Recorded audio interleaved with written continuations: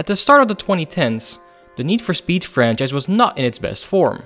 After the mediocre reception of Undercover, very dangerous, and the resulting identity crisis with games like Shift and Nitro, the franchise had to get itself back on track and return to being the racing game series which fans knew and loved. And this was achieved with the release of Need for Speed Hot Pursuit in 2010, developed by Criterion Games.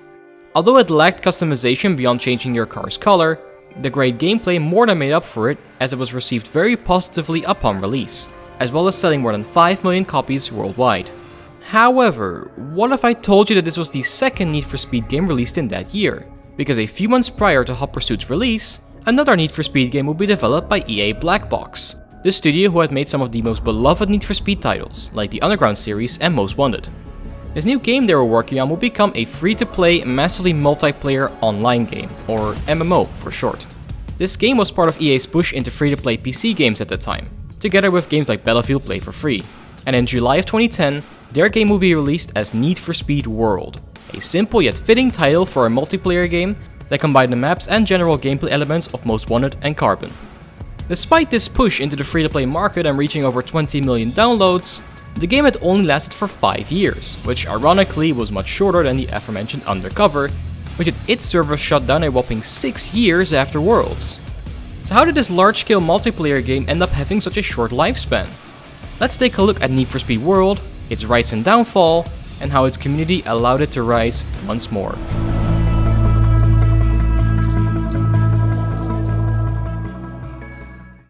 Although not much is known about the game's early development, most of the pre-release footage comes from the initial playtests and beta versions, which were held between October 2009 and its official release.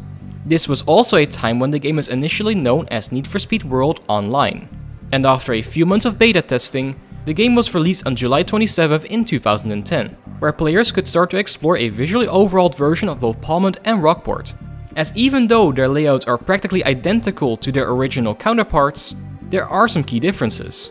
The biggest change is that both maps have seen an overhaul in textures, billboard signs and lighting, as the game now features an active day and night cycle. And to their credit, the revamped map, along with the game as a whole, looked pretty good at the time of its release. Additionally, the roads themselves have also seen some adjustments, like the complete redesign of the underground section in downtown Rockport, or the Rockport Turnpike, a large bridge at the southern part of the city, which was supposed to lead to Tri-City Bay, the map of Need for Speed Undercover. The cities of Palmont and Rockport were connected with each other by using a few connector roads, which were first made at the northern half of the map. After this, there were 2 more roads planned to be added, which would create a connection on the southern part of the map. And according to some teasers, even canyons were intended to be part of the game. However, all of these proposed additions to the world map have never been made, and the reason for their omission will be mentioned later. Another important part of any racing game is its car roster, and Need for Speed World certainly did not disappoint here. The game had over 150 cars at one point, which is still among the largest in the entire franchise. It also featured a wide variety of them, ranging from classic muscle cars and JDM legends, all the way up to supercars and hypercars. In terms of customization, the developers would gradually add more features to the game after its initial release. Although the customization was first limited to just changing the paint and applying some decals, it wasn't long until visual customization like body kits, window tints and neons would arrive to the game. Performance upgrades would also be included into the game, but with a new twist. Aside from the parts themselves having an effect on the car's performance categories, like top speed for the engine and transmission and handling for the tires, they would also come in 4 different colors, representing their specific bias. Green represents top speed, blue is for acceleration, red for handling, and yellow has an overall balance. This can therefore allow you to account for your car's shortcomings or even amplify its strengths, like applying only green parts to increase your car's top speed. There are also multiple tiers of parts, ranging from 1 to 5 stars, with higher tiers being more expensive, or in the case of the top tier parts, could not be purchased directly and had to be obtained through other methods, which I'll come back to later. There's one more avenue of customization I have to talk about though, but before I explain that, we'll have to take a look at what happens when you take your car to the streets.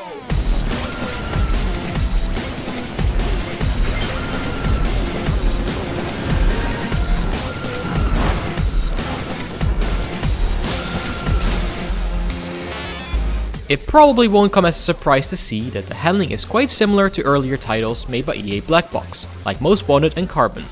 The racing physics in Need for Speed World are something which I can easily describe as being easy to learn, but hard to master.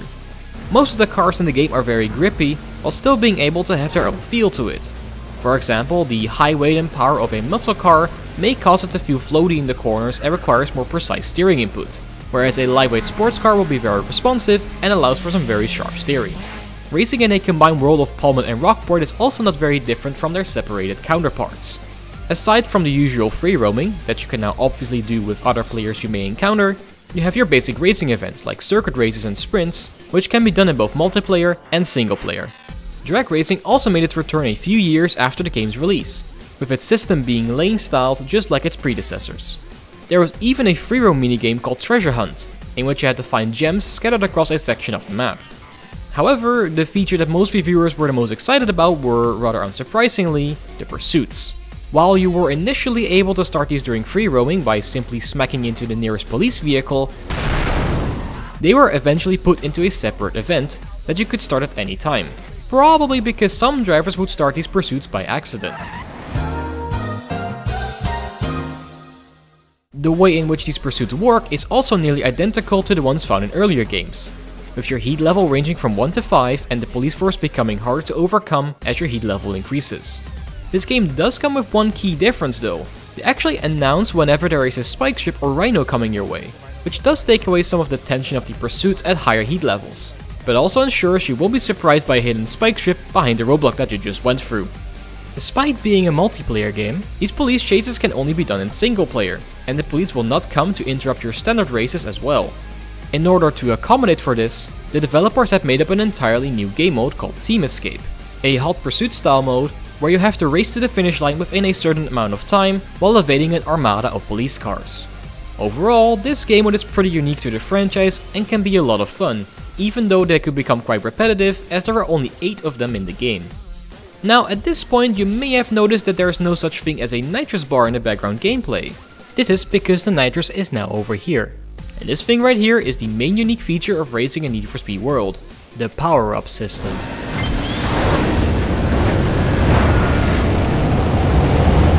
In every game mode, you have 4 slots in which you can put a variety of power-ups, which then have a cooldown after they are being used.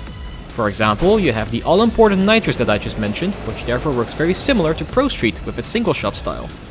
But then there's also a power-up called Slingshot, which gives your car a general acceleration boost if you're in second place or lower, with the boost increasing in power depending on how low your position is. Every game mode has a specific set of power-ups, and since you can only take a maximum of 4 with you at once, you have to decide for yourself which power-ups you would like to bring to each event. So if you want to quench your thirst for Mario Kart while driving real cars, you actually don't need to play Blur or buy a Nintendo Switch. This game can probably do it just as well. And although some power-ups can be a nuisance at times, most of them either come with a counter or have some drawbacks of their own. These power-ups then nicely transition back into the car customization, because it allows me to explain yet another way to customize your vehicles: skill mods. Although the game initially had a skill point system similar to other MMOs, this was eventually changed into a system where you could essentially apply these skills onto a single car. Similar to the performance parts, they can give your cars a variety of boosts up to a certain amount, like increasing the power of your nitrous, decreasing the cooldown of a power-up, or even increasing the reward for completing events. However, most cars can only have up to 5 skill mods equipped at the same time. This therefore adds yet another layer of customizing your car, as you can either maximize the effect of 1 or 2 skill mods, or spread the benefits across a wider variety of them. I also have to mention the game's soundtrack, which is composed by someone you will probably not expect to have developed one for a Need for Speed game.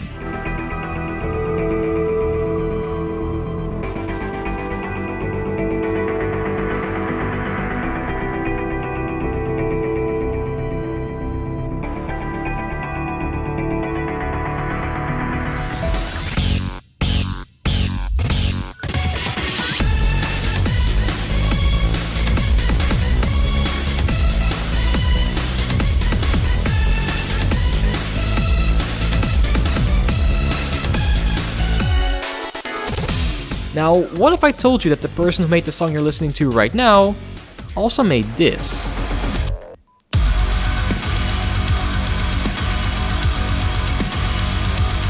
Yep, it's Mick Gordon, the guy who made the soundtrack for Doom 2016 and Doom Eternal.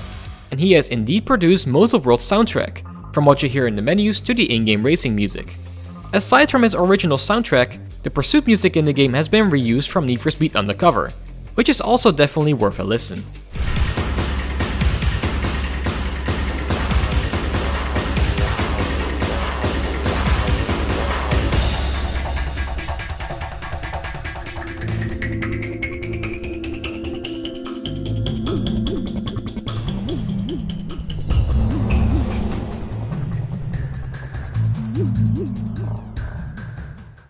So now the question becomes, why did this game only last for 5 years, despite its great backbone, in-depth customization, heaps of content and a banger soundtrack? Well, I think you can probably guess the reason why. In the early 2010s, EA was already becoming very infamous for its bad practices, ranging from day one DLC to closing down a variety of studios like Maxis and BioWare, which eventually caused them to be named as the worst company in America in both 2012 and 2013, becoming the only company to receive this quote-unquote award twice. And this side of EA was also visible in Need for Speed World, with the game being notorious for its pay-to-win practices. The vast majority of items in the game could only be obtained with Speed Boost, which was the game's premium currency. This includes cars, performance upgrades, skill mods, visual customization, and even the thing that brought them into so much controversy a few years later, loot boxes. Before the controversies of Battlefront 2 in 2017, EA had already implemented a variety of loot boxes into their free-to-play titles. In the case of Need for Speed World, not only were the item drops after a race completely random, there were also many loot boxes that you could buy with Speed Boost. From ones that would give you out high tier parts, to loot boxes that would give you a random car, made even worse by the fact that some of the cars in the game were only obtainable through said loot boxes. And even if you did not want to buy those, some of the best cars in the game could easily cost over 50 euros. The pay-to-win problem was partially mitigated when they had transitioned from the very unbalanced tier system towards something that every Forza player must have seen before: car classes. Every car now has a rating, which could be improved using the same upgrade system as before.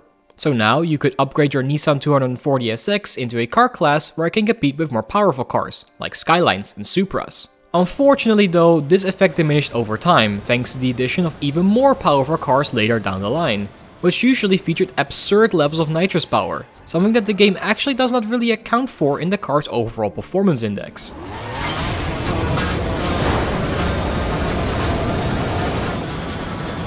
The push towards more monetization then caused a variety of problems for the rest of the game.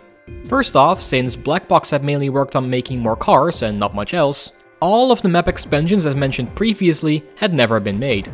This also included the southern connector roads, so the only ways to drive from one map to the other were on the northern half of the map.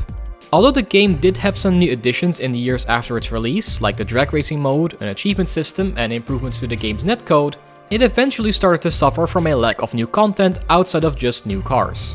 As mentioned before, there were only 8 team escapes throughout the game's entire lifespan, as well as only having a handful of events that cover both cities in a single race. The game would also suffer from a high amount of cheaters, which can be attributed to both a weak anti-cheat and the aforementioned pay-to-win mechanics of the game. The problems of Need for Speed World would then become even worse in 2013, when disaster struck for the game and its developers. In April of that year, Quicklime Games, which was already a slimmed-down version of EA Black Box, had shut down, effectively stopping any future development for Need for Speed World.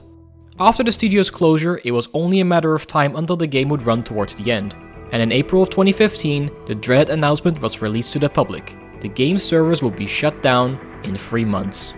Luckily, the team that was maintaining the game at the time still wanted to make it go out with a bang, which manifested itself into the End of the World event, which provided a variety of community events, huge discounts, and pretty much everything in the game being available for free. But as glorious as this event was, it eventually had to come to an end. On the very last day, July 14th, 2015, the servers of Need for Speed World were shut down, along with both free-to-play Battlefield titles, putting an end to EA's push into the PC free-to-play game market at the time. And with the closure of Need for Speed World, it had also marked the true end of an era for Need for Speed games it was part of, as at the end of 2015, we would see the release of the official title reboot. But we are not done with this video yet, and that is all thanks to this game's passionate community. A few weeks before the game would shut down, an offline patch was already available and would allow players to freely enjoy all the in-game content and race in single player mode. Although I won't go into too many details about this, I will provide a few links in the description that will give a more in-depth explanation of how this has been accomplished. However, for a few years, we would still be unable to access the multiplayer features of the game. This all changed in 2017, when the Soapbox Race World project was announced, which would allow players to run their own servers for the game. Although it only first allowed players to drive with each other in free roam, we would see more of the online functionalities being restored over time. Nowadays, Soapbox Race World effectively has all of the functionalities of the original servers and provides a platform for a variety of servers run by the community, complete with their own economy, progression and even unique content, such as new cars, events and customization parts. From the large amount of extra cars on Free Roam Spark server to the more competitive experience like Night Riders and World United, each server feels very unique to play on while still being based on the exact same base game. So it's safe to say that after the short and arguably sad lifespan of Need for Speed World, we've still managed to unlock the good ending where we could finally see this game's full potential. What do you think about this game? Did you play it on the official servers back in the day and do you have any fond memories of it? Or maybe you would like to know more about another Need for Speed game or something completely different? Let me know in the comments or my Discord server. Also, most of the background footage you've seen comes from my Twitch channel. You can find links for this, as well as my Discord server, in the description. I will also make sure to put any links for Soapbox Race World and some of the servers that I play on in there as well, so you can have a look at this game for yourself. I will also make sure to include all of the music you've listened to while watching this video in there as well. I also have to mention that this video would have probably never been made if it wasn't for the incredible amount of support I've had on my Gran Turismo Challenge video. And if you like what you've just watched and would like to see even more in the future, make sure to subscribe and like the video to potentially see more from me like this. Or dislike if you didn't, of course.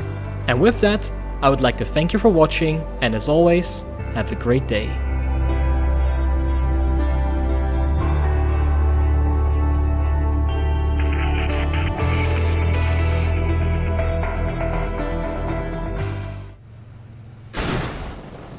I did 1, 2 flips.